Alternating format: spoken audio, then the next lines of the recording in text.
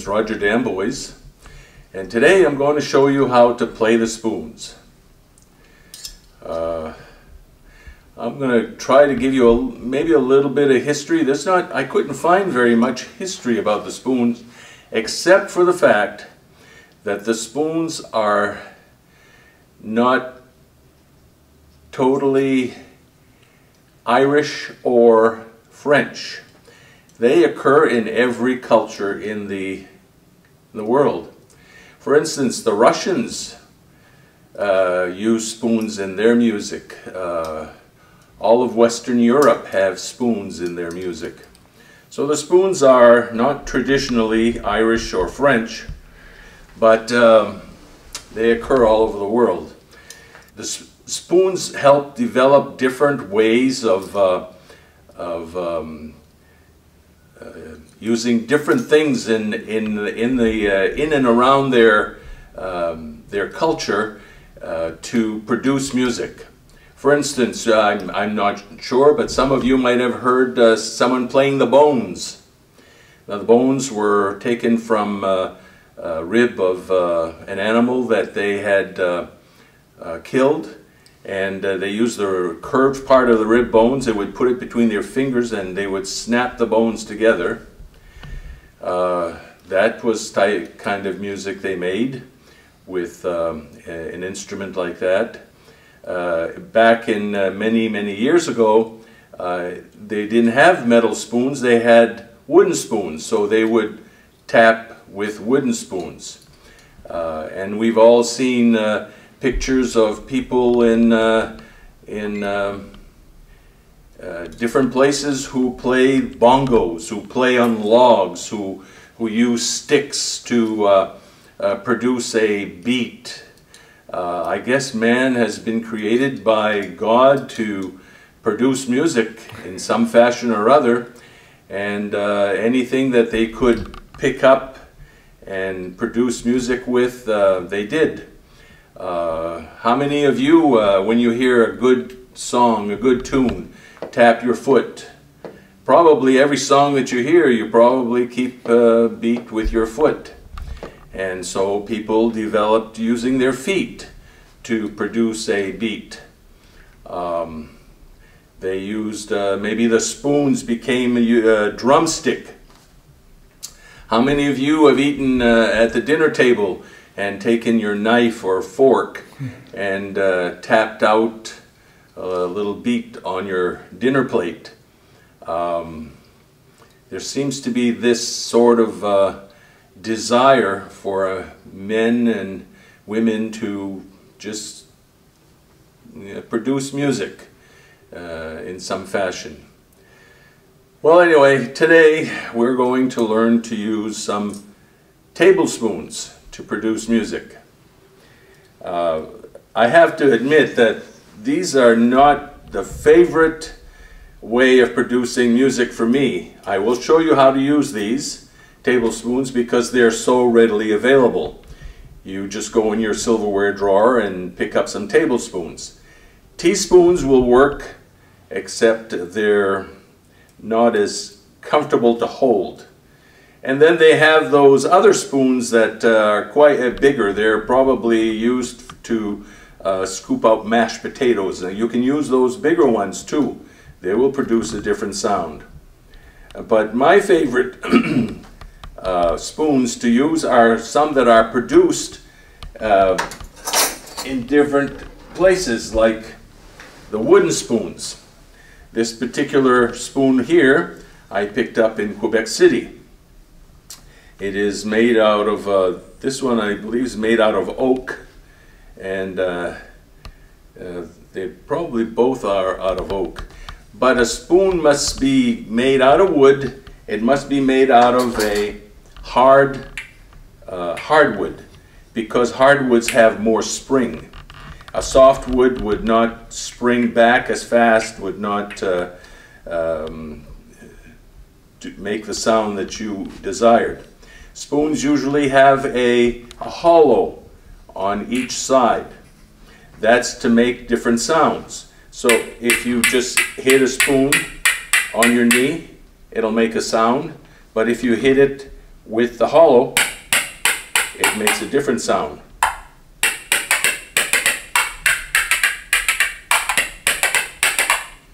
So that's why the hollows.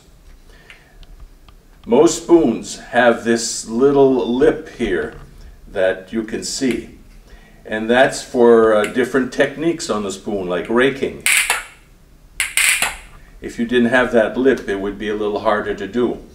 If you notice, my favorite spoons are these, and I picked these up at Saint-Jean-Port-Joli. This one is got one advantage, is that it is not square here, so I can run my finger through it and make a different sound. It also has those little nipples here for raking. But these are good spoons. Their cost maybe today might be $30 to $40. If some of you wish to purchase some wooden spoons, you can buy them on the web. There's a Canadian company that for $40 they make a great spoon, and that's all they do. And I can't remember the name of it, but I will get it for you. I know this is a 2-session part, so the first session will be just the basic use of the spoons, and on the second session I will try to get you some information about where you can purchase wooden spoons. These are the easiest to play. I have to say, easiest to play. And for no more than $40, you can get something that you can accompany any type of music. I've seen them used with jazz players, blues players. So anyway, yeah. So I'm going to show you how to take some kitchen spoons and play them. All right.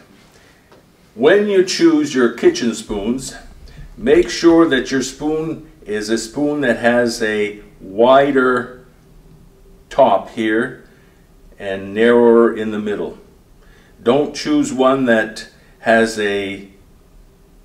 comes to a point at the top here, because you will not be able to hold it.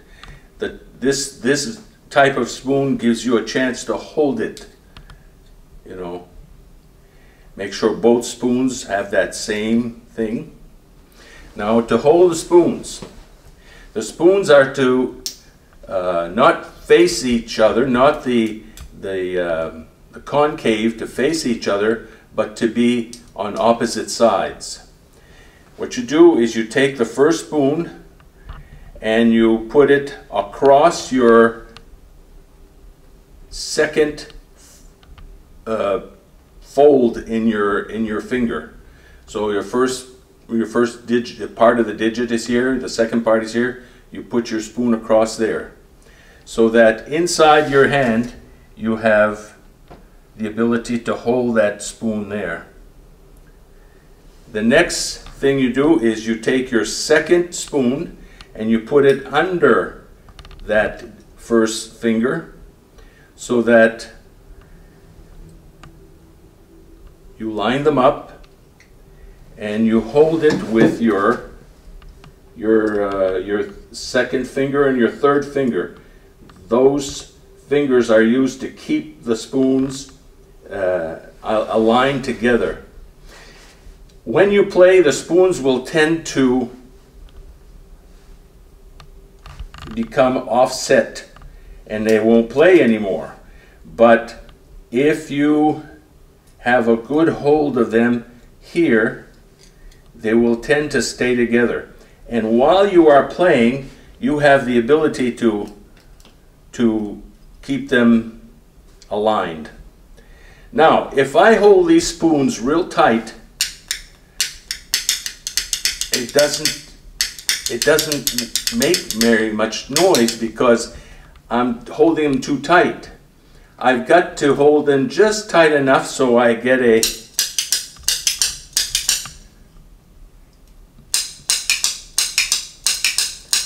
So I get them clacking together and yet bouncing apart.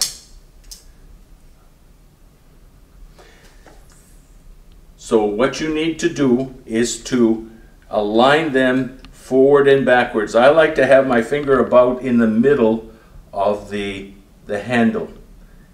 And if I use my fingers to hold this, it should be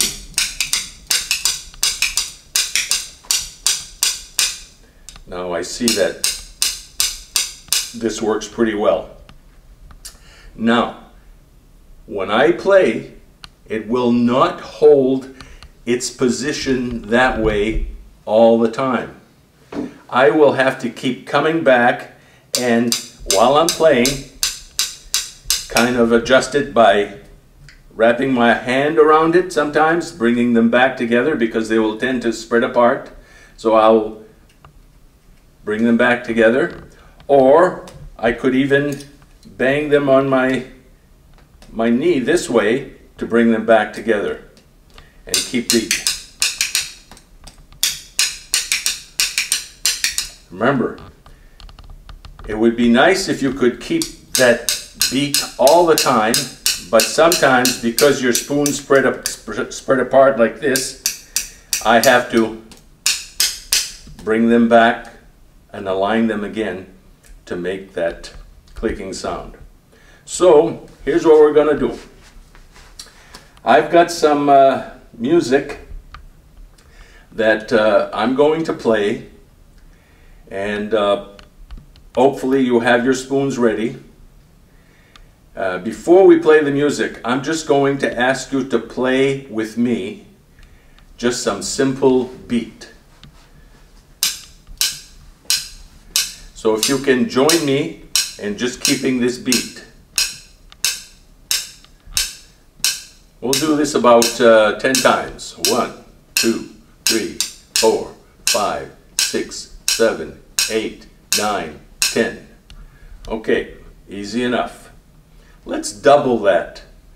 So let's go 1 and 2. So 1 and 2 and 3 and 4 and 5 and 6 and 7 and 8 and 9 and 10. Is it working? Seems to work for me.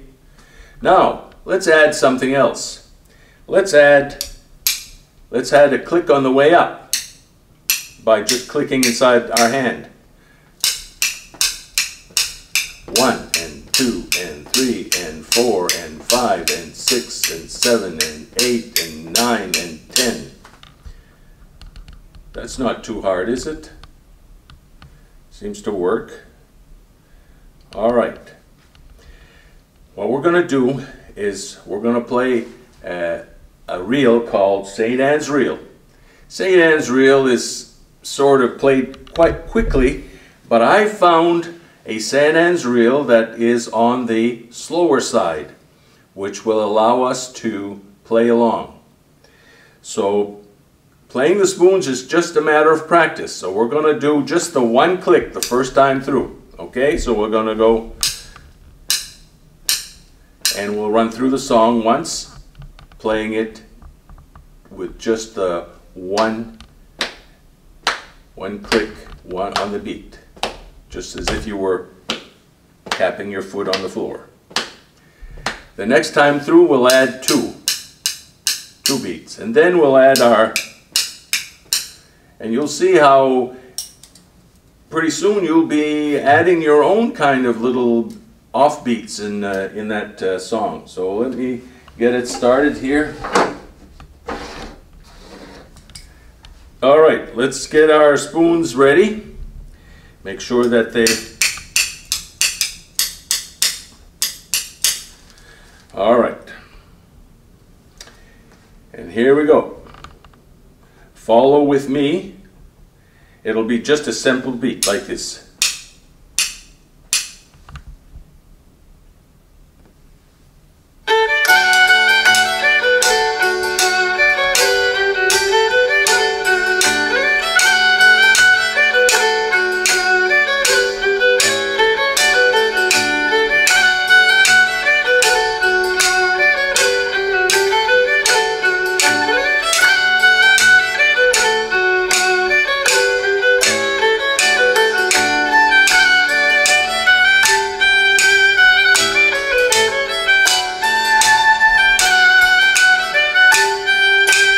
time through, let's double the beat. And I'll tell you when.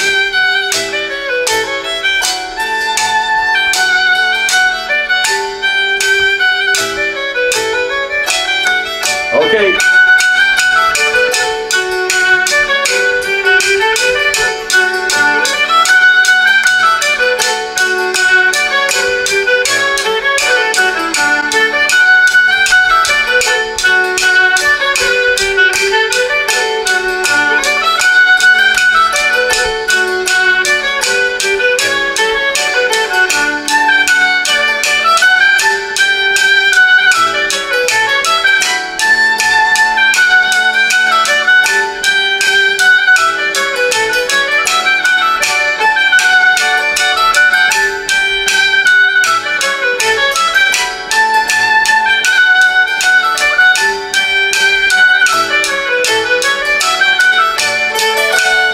Up and down.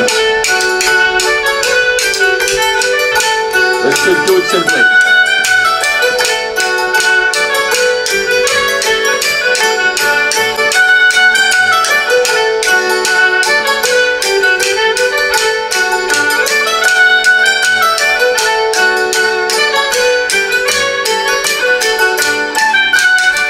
Okay, double like this.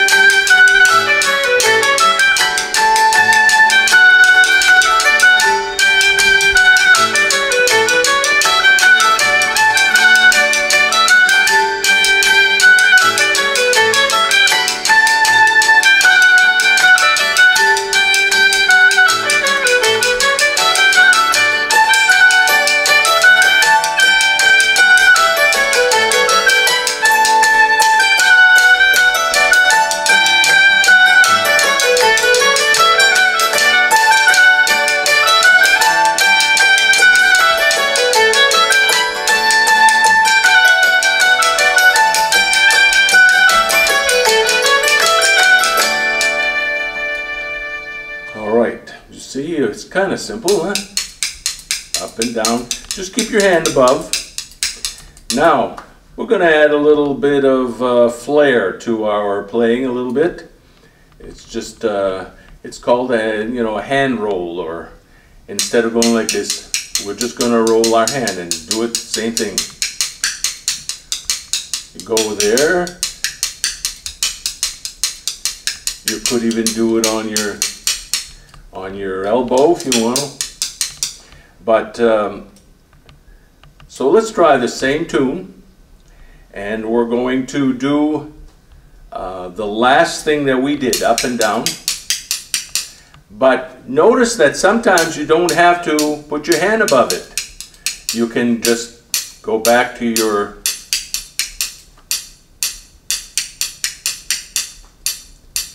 which adds a little variety. It's not as boring for the listeners and for you too. So let's try that same tune, and we're going to add the roll, and I'll tell you when to do it. I'll just say roll your hand.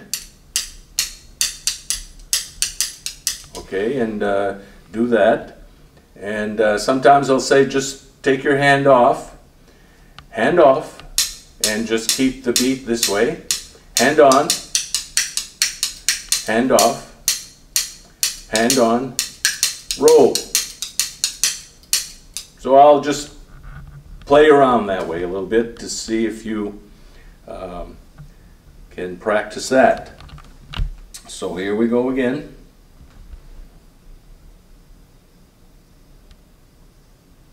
Now when you start a song, by the way, this is just something added.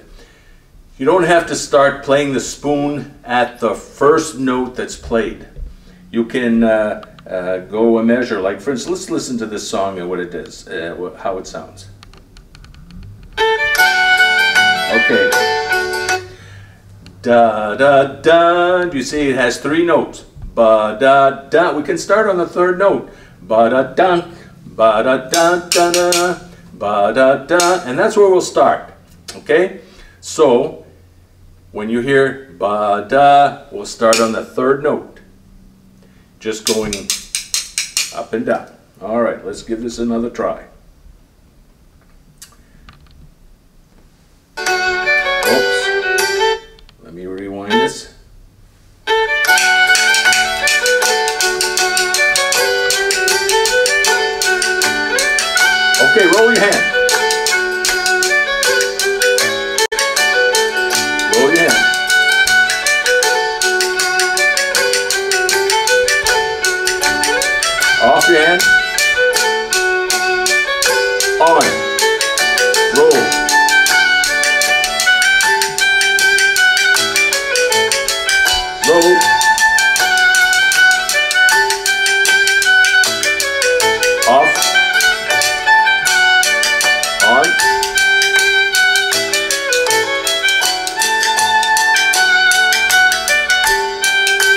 the back of your hand.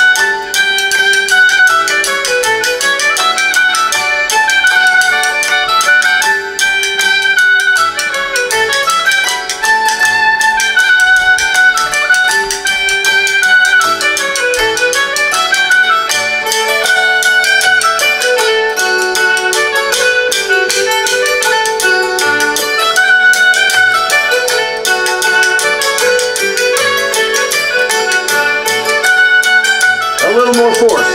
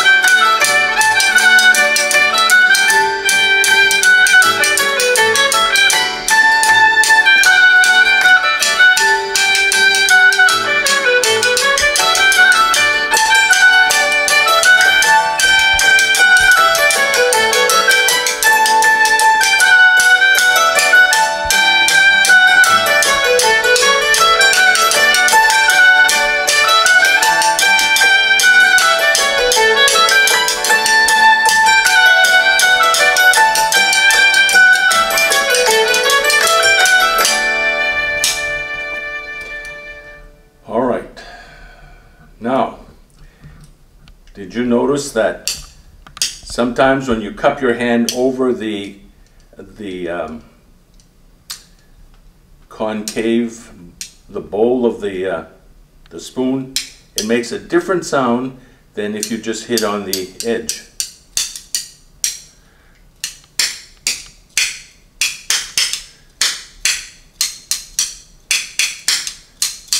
So you can do that when you're playing also. And remember when I said hit a little harder.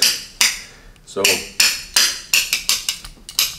you can have just different sounds by the intensity of the strike, or just how you cup your hand over the spoon itself. All right, so that's basically some just basic moves with the spoon, just going up and down, and if you take your hand off, it gives it a different beat.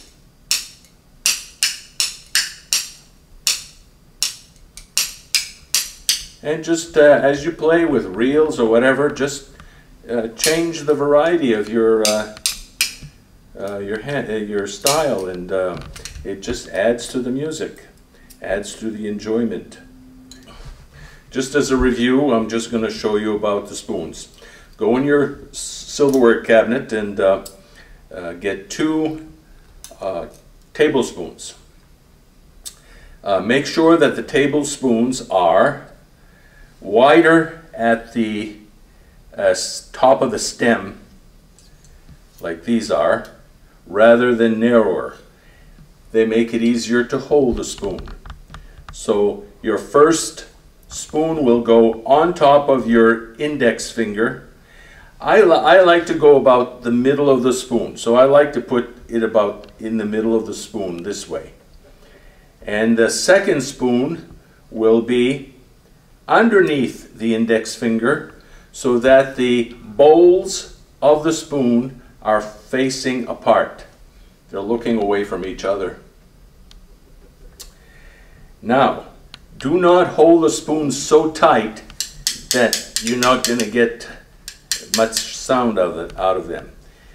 Use your second finger and your third finger to hold the spoon against your inside of your hand.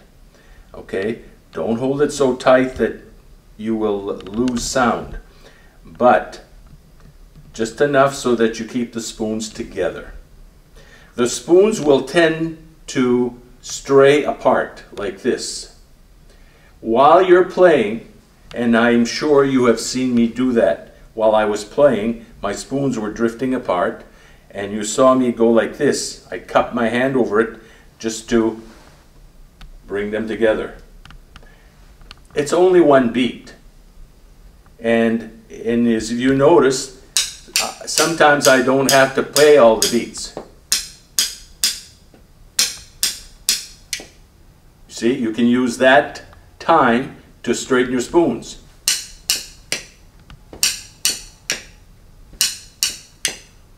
All right. If you find that your here's another thing. If you find that your 2 tablespoons are not quite the same size, one might have a bigger bowl in it, so it doesn't have to be as big, always put the smaller one on top, and I'll tell you why. If you have the smaller one on top, when you cup your hand like this, it will tend to bring the 2 in line with each other. If the big one is at the bottom, then what happens is, if the small one's at the bottom, what will happen is that small one will not have any help in centering itself. But if it's on top, it'll automatically, just as you tap up, it'll automatically center itself on the bottom spoon. So when you are playing, remember, if you want to center the spoons, cup your hand like this, and when you bring your spoon up, you can bring them back together. Let's see, anything else? So they must be loose enough so that they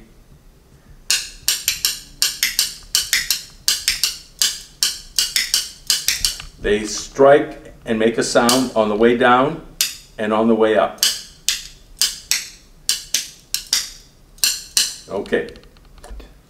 I'm going to, if you are thinking of purchasing one of these, I'll get you the email address. As a matter of fact, I'm going to, these addresses for ordering spoons like this will be on the video. Okay? There is a great place in Canada that makes them.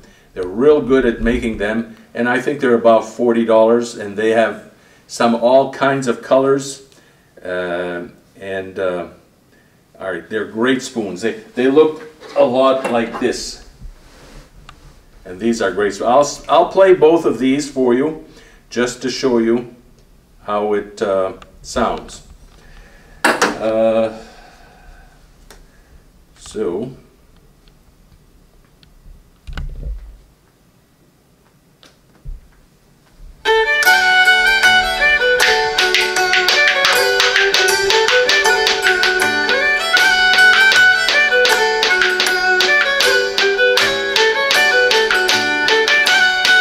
I'm going to stop in a minute. I'm going to change the tune. Kind of slow.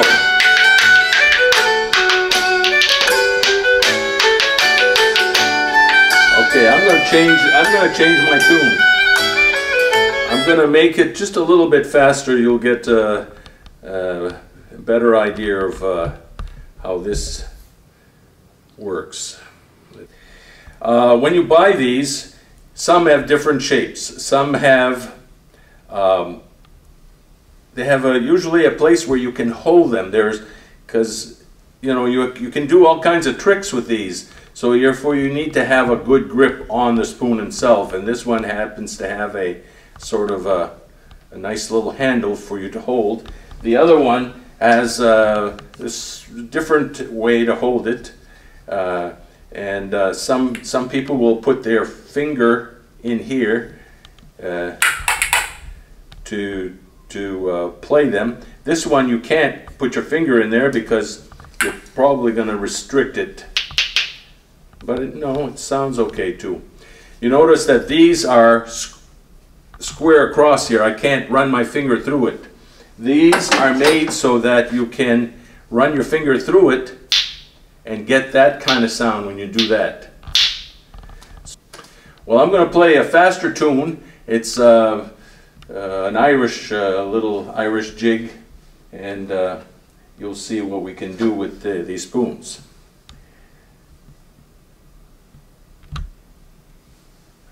So here we go.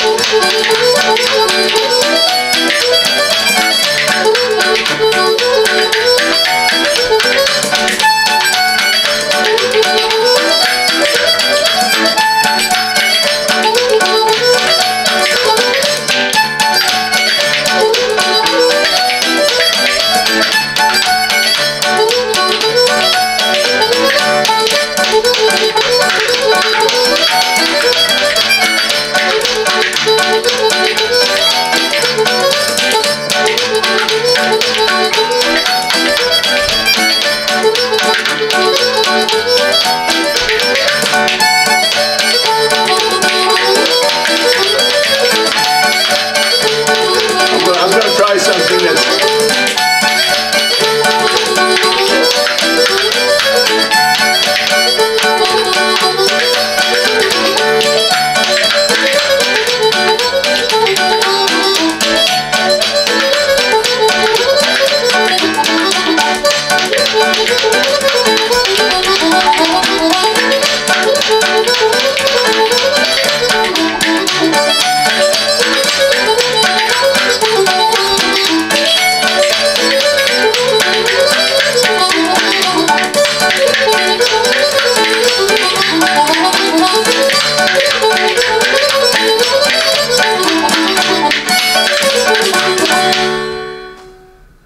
So there you go. I'm not great at it, but it's kind of fun, isn't it? Once you get into it, it's kind of like, wow, it sounds pretty nice. So the next session, I'm going to teach you how to do the roll.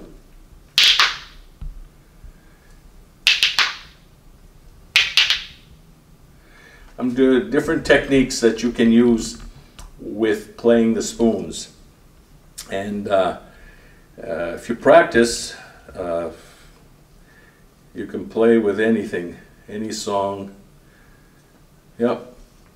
So I hope you enjoyed this session. The next session will be just a little bit more difficult, and that's it. We'll see you for the next session.